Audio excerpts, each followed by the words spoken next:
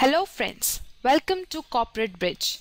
Before we start with understanding of project finance in detail, let's have a quick view at the learning objectives or the content that we are going to learn in this course briefly. The course starts with the most basic part of project finance, where we'll understand about what is project finance. We will find out how project finance differs from corporate finance with respect to some specific features.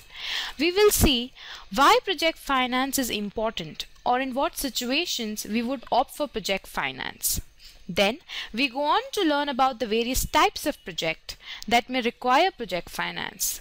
We will also see the various steps that are involved in project finance, or the series of activities through which project finance takes place. Next, we will learn about the structure of project finance, as in we'll find out which are the various parties that are involved with their respective roles and the documents that are required in order to avail project finance.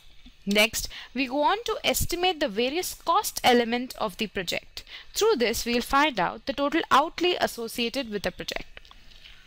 After finding out the cost, we go about learning a very important part of project finance, which is to conduct a thorough appraisal or conduct a feasibility check of the project.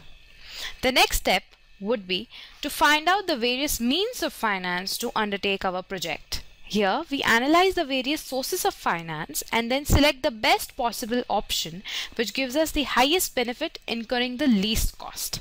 Next, we conduct a detailed risk analysis to find out the various risks that our project is exposed to and also understand how we can mitigate or minimize those risks.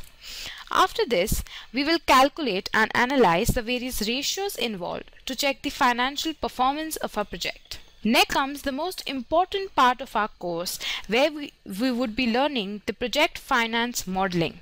This will help us to understand the effect of resource constraints in our project, thus leading to a more effective project decision. At the end, we would also learn how to prepare a project report, which is an essential building block for completion of a project. So friends, this was the structure of our course that we'll be looking at in our future videos.